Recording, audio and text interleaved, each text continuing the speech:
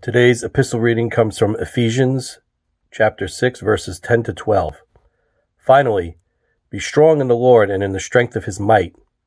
Put on the whole army of God, that you may be able to stand against the schemes of the devil. For we do not wrestle against flesh and blood, but against the rulers, against the authorities, against the cosmic powers over this present darkness, against the spiritual forces of evil in the heavenly places. This is the word of the Lord. Thanks be to God.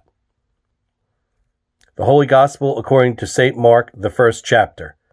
Glory to you, O Lord.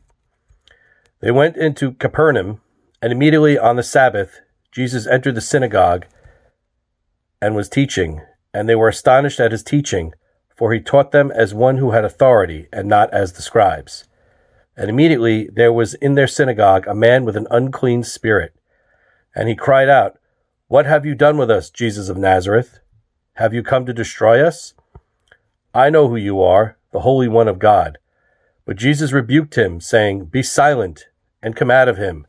And the unclean spirit, convulsing him and crying out with a loud voice, came out of him.